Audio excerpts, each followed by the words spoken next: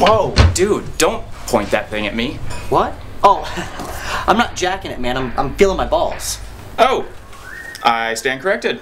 I apologize for the error. It's I okay. can see now that there's a huge difference. There is. I mean, I'm not playing with myself. I'm examining myself. And a guy's got to check the pleasure plums every so often to make sure nothing funky's going on down there. I get it. Self-examination. Mm-hmm. That's actually a really good idea. I know, right? I should do one too.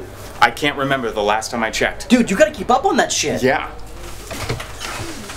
Okay, now this is my kind of No, it's see, we're checking up on our boy berries, you know, self-examination, making sure everything's safe down there.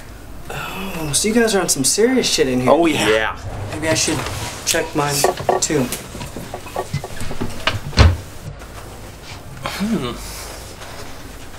Oh, This- no, no, we're it's not- not what it looks like. Obviously, I can clearly tell that you all are performing testicular exams on yourselves. Yeah. You got it? That's you it. hit that Yeah. right on Right, the head. you know, you got to do it. It's very important to be thorough. Right. I agree. Testicular exams are really important for men. You know, people don't take that shit serious enough. It's a shame. It really is. Yeah.